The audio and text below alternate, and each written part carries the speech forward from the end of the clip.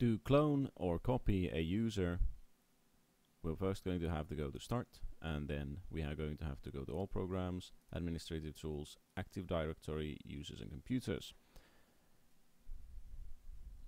Now, if we don't know where the user is, for example, we don't know where Nancy Winters is, and we have lots of users, we can first use find to find the user, but that won't give us the location of the user. Make sure that the advanced features is on, because otherwise the required object is not actually shown in the information.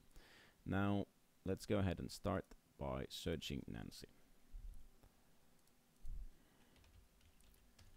There we go, we found Nancy, and then we'll take properties, and then in the object we can see that Nancy is in London users,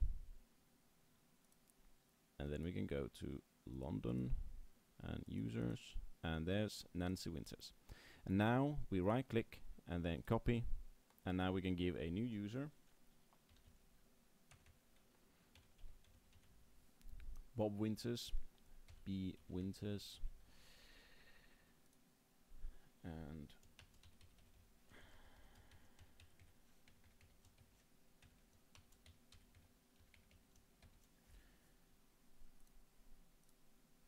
now we have copied Nancy to Bob, and if we go and look at the member of, indeed Bob is in the same groups that Nancy is in.